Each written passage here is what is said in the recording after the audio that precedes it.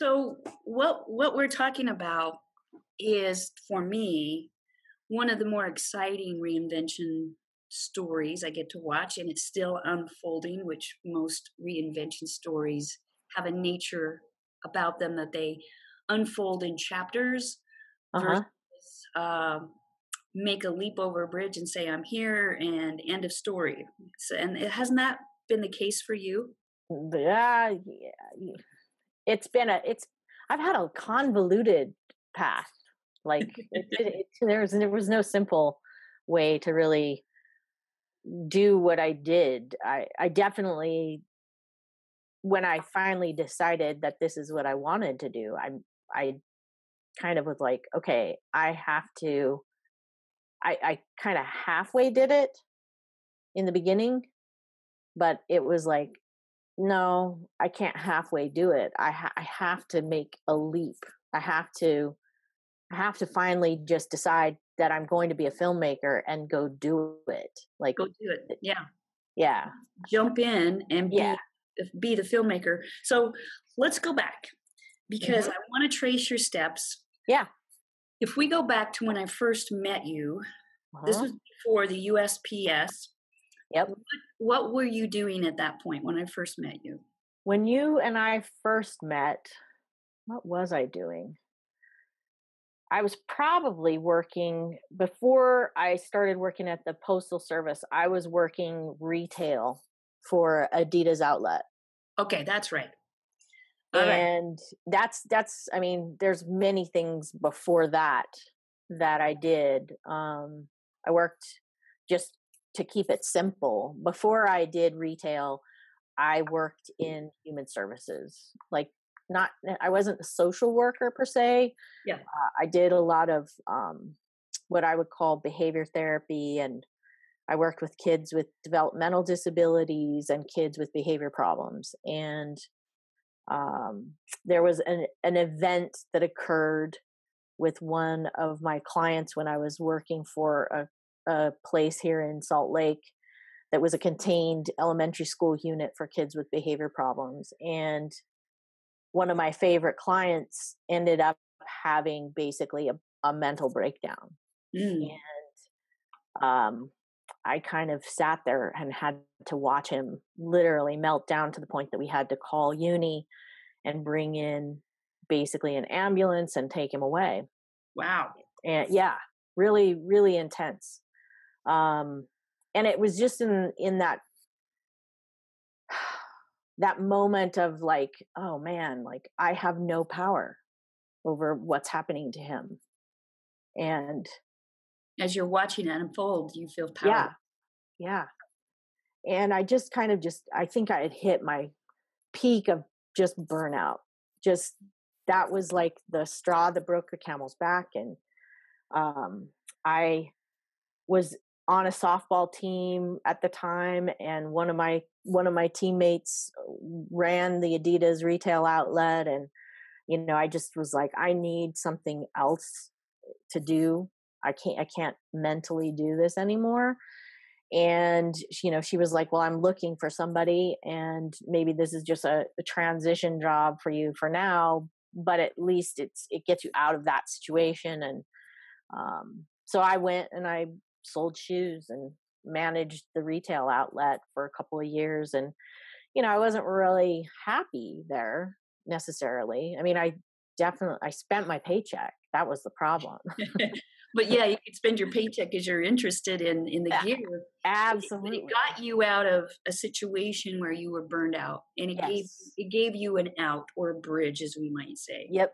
It was like a little a nice parachute for a minute. You know what I Right. mean? Like, it gave me that moment to like breathe and kind of take things into consideration of, okay, now what do I want to do? Um, so while I was doing that job, my girlfriend basically said, I found this opportunity. Um, you like being active. It's a career path that it's good benefits, it's good pay, it's hard work, but fun work and you'd be out and about all day long. And I was like, what are you talking about? What She's is like, it? I think you should go test for being a letter carrier. They're looking for letter carriers right now. There was an ad in the newspaper back in the day when we had newspapers. Right. We don't even have those anymore, really. And so she convinced me to go take the test. And I just, I was like, I'll just go take the test. And if I pass, I pass. If I don't, then I'll find something different to do. And, working retail and getting older, I gained a lot of weight. And so I kind of looked at it as, if this works and I can get into, a letter carrier route that has walking, then maybe I'll lose the weight. Maybe I'll get back into better shape, And so I got the job. It was, I think, I was what they call a part-time flexible for almost a year before you get a permanent route. You Right. basically are just, you're at their whim. Like they send you all over the valley to different stations, and basically you're kind of like the cleanup crew of the station. You take people's parts of their routes that they hate, and they're usually horrible and in horrible areas of the town, and lots of mail, and lots of just like having to hustle and figure things out. And because it's not your route and it's a piece of a route, and then you're going from this piece to another piece. Just like starting a new puzzle every day. Exactly. And so Okay. there was a lot of great things about that. Well, I'm hearing also that there's an inner dissatisfaction. While there were some great things, how long did that job last? I stayed at the Postal Service for 3 years. I had early on, while I was a part-time flexible, I got assigned to be the part-time flexible at Mill Creek Post Office. And that post office was called, people in the valley called us the Billy Goats, Oh, because we packed a lot of mail, catalogs, just, all kinds of mail, just a large volume of mail. And it was all walking routes, and it was up in the foothills of Salt Lake. so And you are a so Billy Goat. lots of hills and lots of mail, lots of walking. When I finally got a route, which was about a year and a couple of months in, to my time with the Postal Service, I had been asked to be the union steward for the Postal Service letter carriers union, for the Mill Creek Post Office, because they didn't have one and nobody wanted to be one of those people. Like, our office hated the union. They hated the rules that the union had, because they all liked to break the union rules Mm. because they benefited from it. Yeah. So, Lots of overtime. so here, And so here you are now, rising to management again in the union, but I can still tell the negative outweighs the positive. oh, absolutely. I wasn't liked by my manager at the post office. I wasn't I was liked by my coworkers, but if I called out the management on some of the things that they were doing that were against the rules, then that affected how my coworkers were getting paid. They kind of would give me shit, for doing that. And so it was really kind of like a thankless job. Right. You They, can't wait. yeah, you can't win one or the other. And I finally got assigned a route. So I had my own route. It was a 6-mile walking route, and had a ton of mail on it. And I took a shortcut one day and ended up blowing out my meniscus in my right leg. I remember that. And um, during the time before I hurt my knee, there was a lot of things that happened on my route. I had in a 2-day it was like a 3-day span. It was a Friday. I had a resident in my third, so this is my third year in. So I had been on this route a long time, and lots of people knew me on my route. And I came around a corner in my truck, and this was a part of the route where I could actually use the truck to deliver from. And came around a corner, and this gal was running at my truck from her house to the neighbor's house, and I was looking to collect mail from the neighbor's house. And but I knew that they were on vacation, and so I always just check, to make sure, because I checked on my residents. Yeah. And so she came running towards the vehicle, and she was hysterical, and she basically said her dad had died, and she was running to the neighbors to try and get help from them. And so I had to make a decision: am I going to go finish my route and just let her be, or am I going to go and help? And I made the decision to go and help. Yeah, he had been dead for many hours. um, and I stayed on. I had called 911 for her, and so I was on with the person, and she was asking me, what do you know first aid? And I was like, yes, I know first aid. I went in. He was very, very much expired, and she wanted me to wait around until the paramedics got there. And so by the time I was able to get back to doing my mail, I was pretty shook up, and I had Yes. called my boss, and I had talked to her and told her what had happened, and said, I'm going to need help to finish my route on time. And that is when the hassle began. Like she was really kind of rude, and was like, well, you'll just have to finish your route. We don't have anybody to help. And Oh I my was like, God. well, then I'm not going to be on time. And she's like, no, you need to make up the time. And I was like, no, I'm not going to make up the time. Like I've been basically an hour plus, with this woman. So she finally did send somebody out. I think she thought I was lying.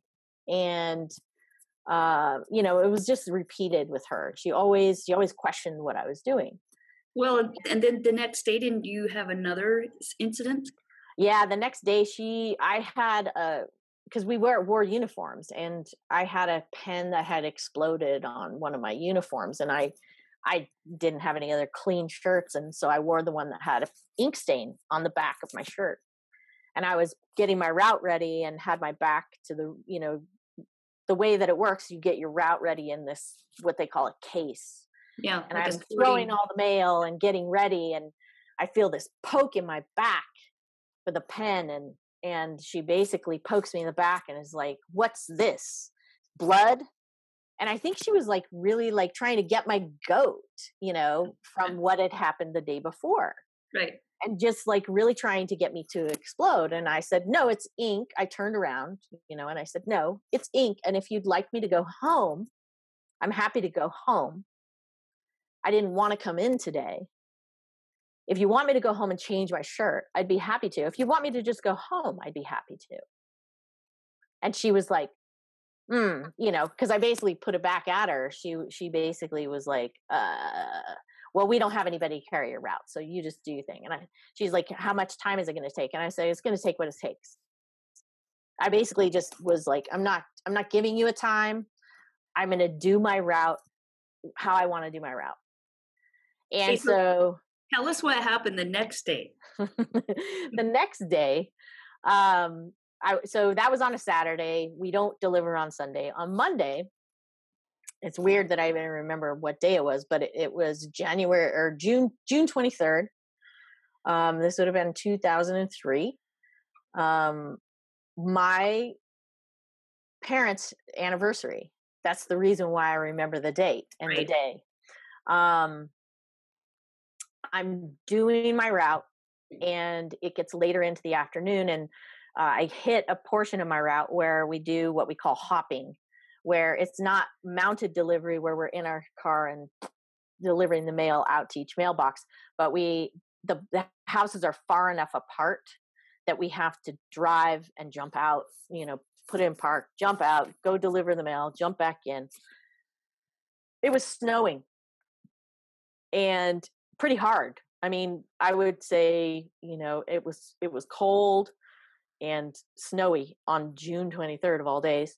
I know we have that And once in a I while here. drove only once in a while, right? But it happened, and I was driving on one side of the road, and I go down and U-turn to come back and do the other side of the road. But as I'm passing this one house, I noticed they looked like there was smoke coming out. It looked like maybe it was from their fireplace. I didn't really think anything of it because they're an older couple. And I'm thinking, well, they're not going to turn on their heat because it's June.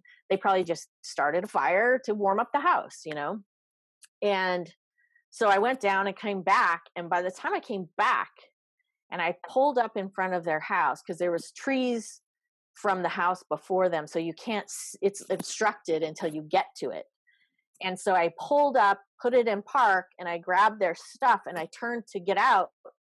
And literally there was smoke coming from out all the eaves. So now And you knew this something was up. yeah, I knew that, like, shit, their house is on fire. So once again, I called 911 and basically, say, my name's Holly Tuckett. I'm a letter carrier. I'm at this particular address. My tenant, my client's house is on fire. And I basically when I went up, I could see this. They have like a big window that's along their carport. And then down, there's a stairway that went down the stairs that you could see. But I also could see kind of down the hallway towards the back of their house on the main level. And so, but I could also see that the smoke literally, like, when they tell you to get down and crawl in a fire, there's a reason they tell you that. Like, there was literally black smoke all the way down to, like, probably if you were looking down the hallway, you could see somebody's feet and ankles. And so I'm on the phone. As I'm walking back towards, she was like, do you know if they're home? And I said, they're absolutely home. They only have one car. Their car is here. I know they're not on vacation, because I deliver here all the time. They would have put in a vacation hold. And so she said, well, can you see anybody? And I said, I was standing there, and just as I'm walking back up to the house again, I see the husband coming up the stairs with a bucket of water. And he's running back down the hallway. And at that moment, I noticed that somebody had opened their door, but their screen door was shut. And there were dogs there.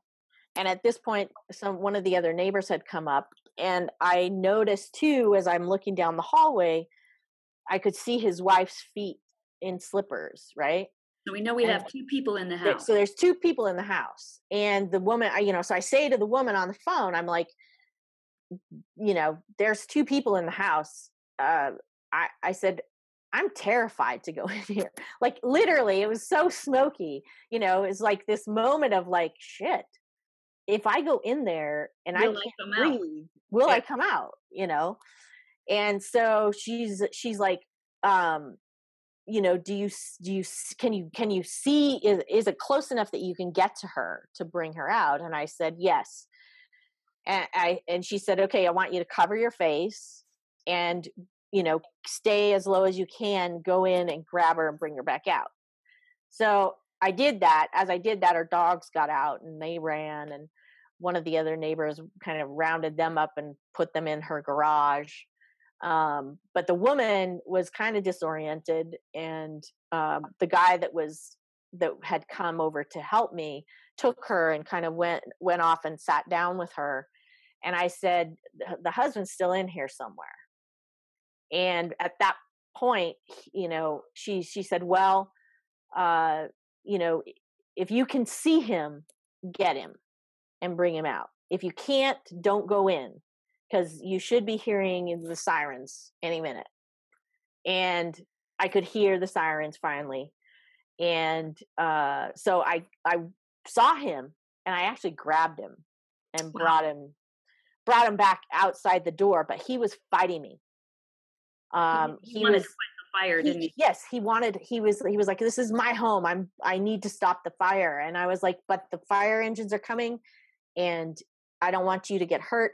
And he literally was like just arguing with me, and then he broke my hands for because I was holding him to like stop him from going back in. And he broke my arms free, and he went back in. And I said to the woman on the phone, I'm like, he just went back inside.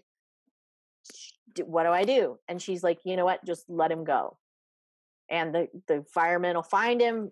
It's not enough time that he might pass out, but he's going to be fine. Wow. And I was like, okay. So once again, now like the news stations are showing up, and all that kind of stuff. And so once again, I got to call my boss and be like, hey, there was a fire on my route, and I had to stop and save these people. And the news stations are here, and they want to interview me. And so I'm going to be needing help again. And she literally, at this point though, when she was like, oh, the news stations are going to be there, like, because now it's like, oh, we're going to look good, and I want to be a part of that. And so she literally showed up there, and was like, how can I be helpful to you? um, and So how did you leave I mean, this is, how did I leave this toxic environment? yes, what did you do next? And I think I know Well, I ended up getting hurt. That's right. I ended up getting hurt. I ended up having to have surgery. I think it was that same summer after I had done that rescue. I ended up having to have surgery And on my knee. you were thinking about becoming a physical I was trainer. a physical trainer. Yes, I was getting certified as through an organization called the NSCA, the National Strength and Conditioning Association, and I was working to become a strength and conditioning coach and getting certified. And so I was like bummed out, one, because my knee now is blown out, and two, I was like, now can I really do that with having a bum knee? And I was just very unsure of where to go next. And because I wasn't set up enough to make that jump, I was working towards it, but I wasn't ready yet. Right. And so that was when I came to you. And Right. I basically was like, what am I want to move to this next thing, but now with my knee and being unsure about where I'm at, and just wanting to get out, like I wanted out of the Postal Service so badly, because So it was just so toxic. yeah, so we just made a switch, and you got a great job, bridge. Was not Yes. your dream job, but it was a good bridge to go coach at Franklin Covey Coaching. Yeah, absolutely. And couldn't, I remember you got me, you said, I think this would be a nice gap stop for you. It may not be like what you want to do, but Yeah. you're already a coach. Yeah. I was a trainer when I was working in human services. I did a lot of training, and managing, and in the Postal Service with all of my union stuff, I was a trainer basically. And so, my whole life I've been involved in sports and coaching and, helping problem solve and stuff like that. So you kind of helped me flesh that out, and then basically kind of said to me, would you consider being a coach? And I was like, never thought of it before, but okay, let's see if I can interview and get the job. And I remember when you first called me and said, I got you an interview, and you said, unfortunately, they want somebody to do sales. And I was like, literally, if you could have seen me, Lynn, on the other side of the phone, I literally was like, Right. okay, I'll interview for that. But like my face was like, fuck, fuck, fuck, fuck, fuck. Because I was like, there is no way. I am like, I do not like sales. I don't like to be sold to, and I do not like to sell. It's like either you want what I do or you don't. And I'm Right. not going to try and convince you otherwise. Right. And so I was like, oh, okay, I'm going to try because I need to get out of this situation. And so I remember I went, and it was probably not my best interview. And I remember them calling me back and saying, we'd like to offer you the job, but we want to do some training with you, for sales. And, but we'd like to give you a shot at it. And I was like, okay, not really what I want to do. I literally said to them, I said, this is not really what I want to do. What I want to do is coach. And so, but if this is what I need to do to get into the company and then maybe be considered later, then great. And luckily, they needed a coach before I ended up having to start Right. sales. Like, Right. it was so lucky. And so I ended up being a coach for the Rich Dad program, for Robert Kiyosaki's program. How long did you do that, Holly? Let's see. So I left the Postal Service in November of 2003, and I was employed as a Rich Dad coach until 2006, like the summer, early fall of 2006. So almost 3 years. So what did you do after that? That's where I lost track because you came back in to reconnect, as you After. were yeah, after. So what did you Yeah, do? after. So while I was working as a Rich Dad coach, um, it was a great job. It was a great job, and I You was were a good. pretty good coach. Yeah. I was a pretty good coach. I had one of the highest success rates, as a coach in our program, and I told it like it was. I mean, there was one of the things that I think kind of I think I would have maybe stayed, but I just didn't. There was a few salespeople who sold me as being something that I wasn't, and I was very adamant with my boss that I was not going to say that I was some millionaire real estate guru, whatever. I'm a coach, and that's all I wanted to be. And um, there was a couple of salespeople who, just to get sales, would basically lie about what my qualifications were. And I remember there was one guy who actually looked me up. He Googled me. This was like the early times of Google, right? And he Googled my name, and when we got on the first call, he said to me, he's like, I Googled you, and I couldn't really find anything about you. I did find a person who has your same name that was a letter carrier who saved people from a fire. And I said, that's me. You're talking to her. And he was like, but you're a real estate investor, and you do this because you already made your millions and whatever. And I was like, no, I'm a coach. I quit that job and I'm doing this job, and I want to help you be successful in whatever it is that you want to do.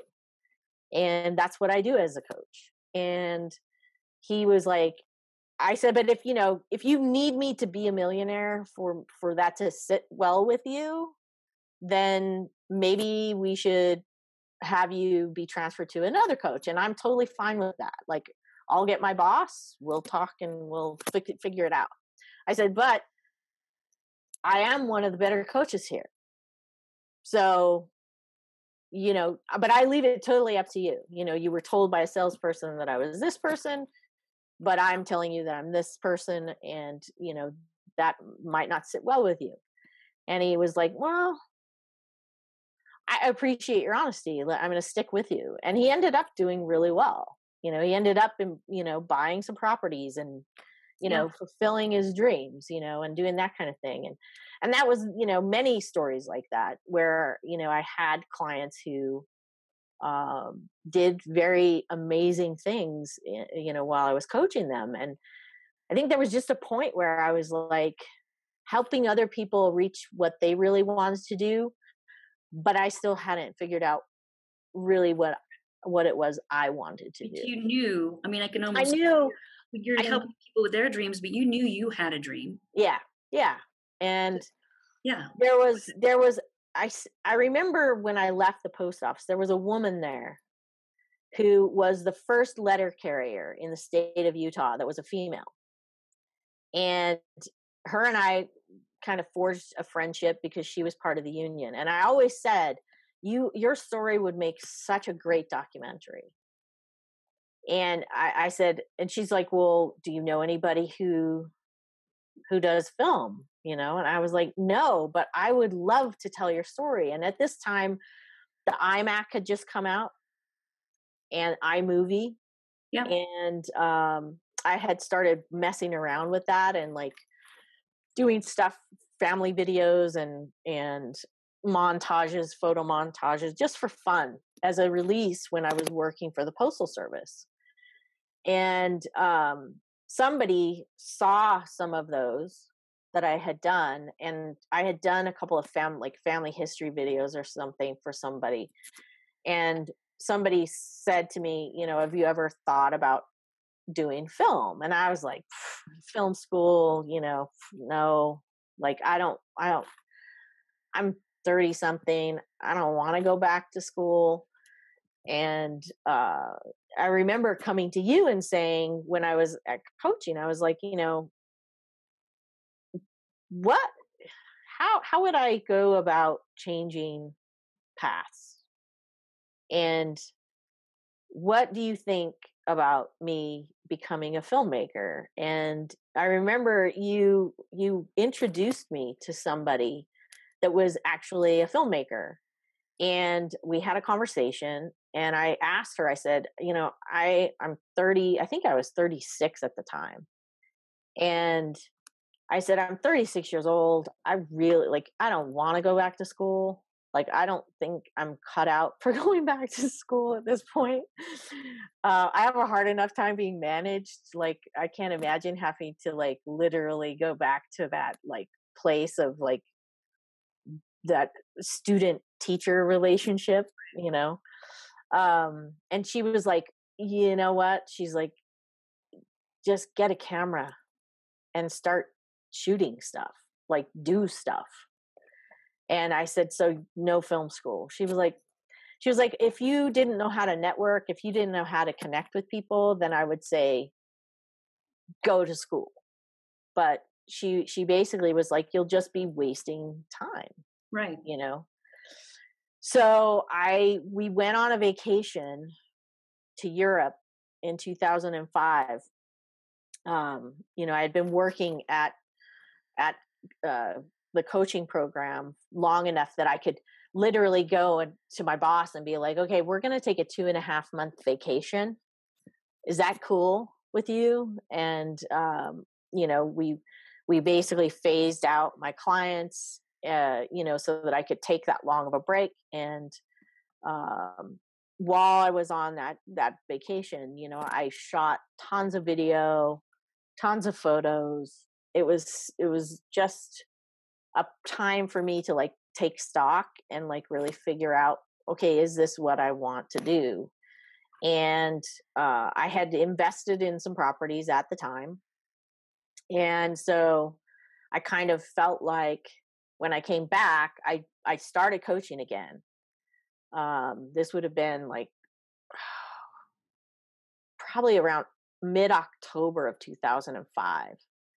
And so I started coaching again, but my intentions my headspace had totally changed over those 2.5 months of being away. I knew that I had to leave coaching. I knew that I had to at least try to do film.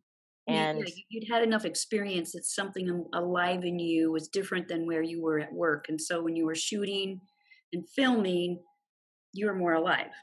yeah, way more alive, way happier, Well, way how did you like make that transition? so I basically when I came back, I went to a 410s schedule Right. in that final probably 6 to 7 months that I was working as a coach. So you kept your And day job going while you started to play with the film. yep, I started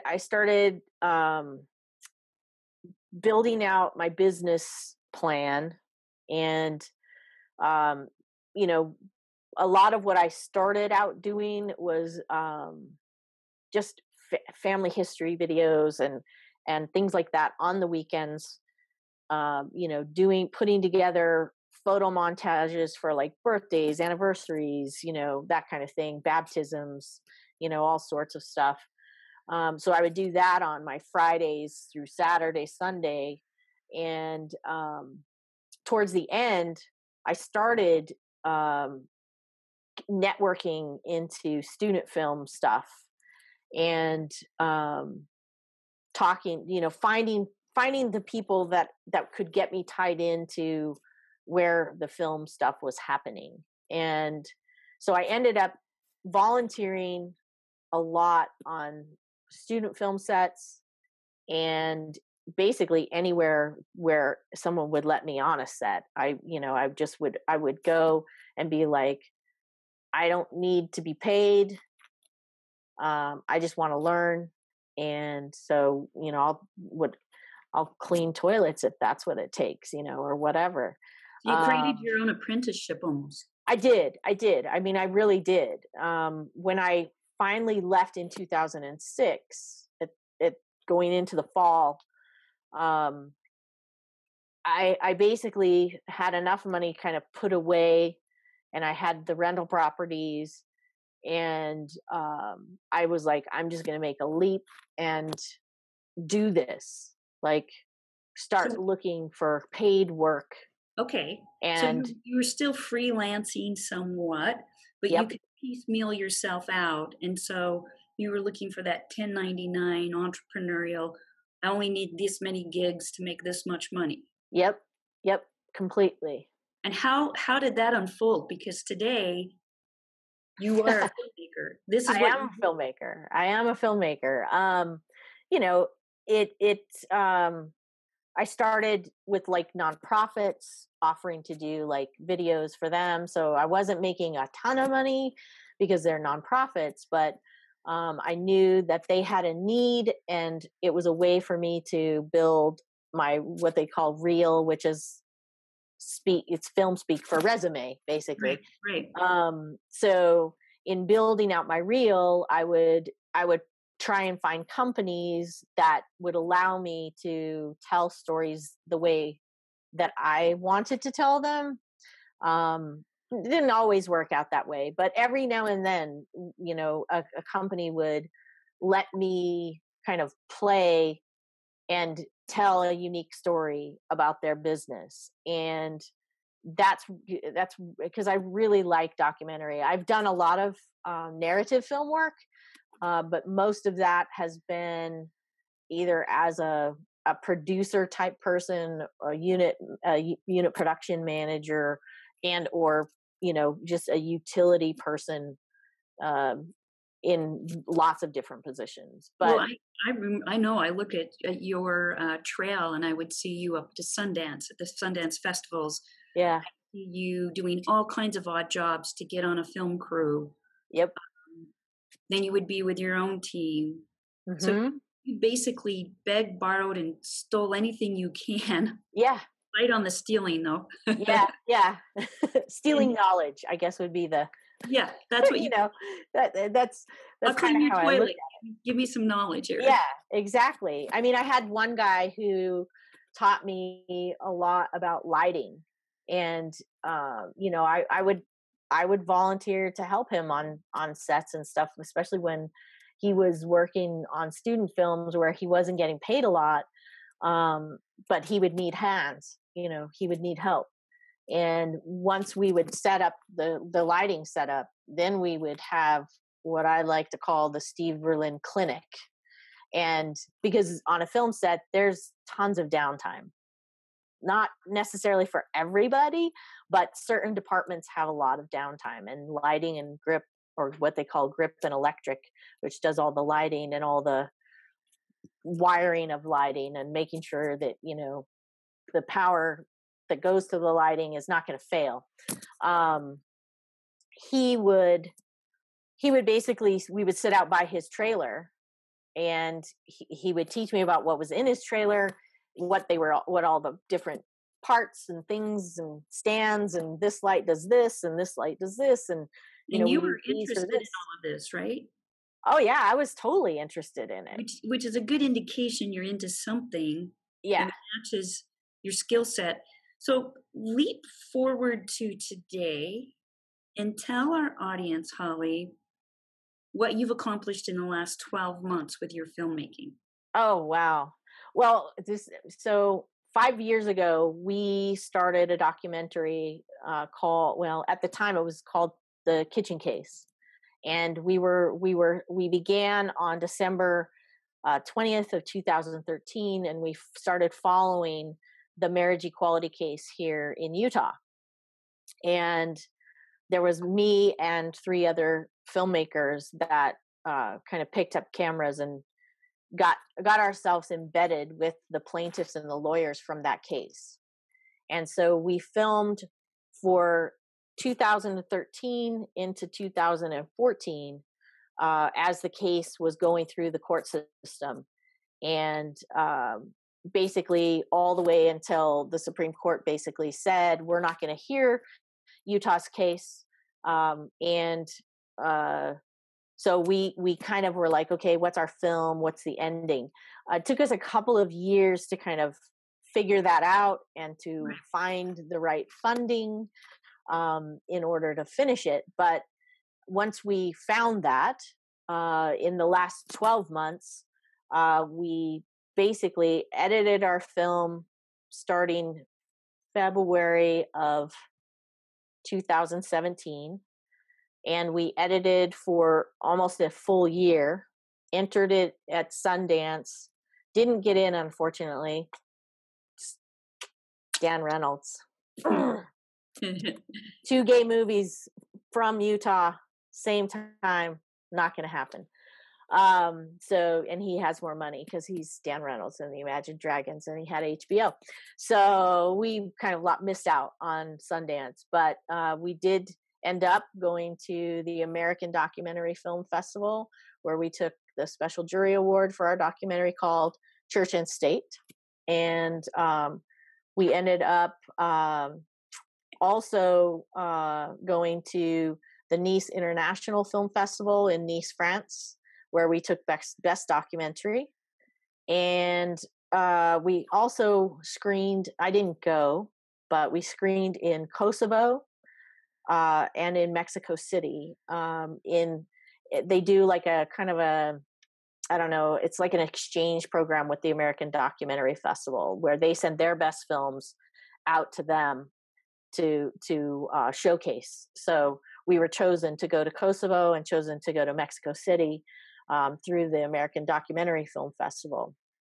And yeah, we had a theatrical release this summer in the end of July, and we are on demand right now in our distribution platform. Which means that are you on Amazon and Netflix?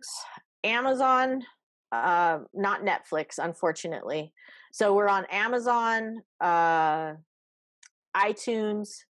Basically, I've never done this myself, but Xfinity on demand and DirecTV on demand.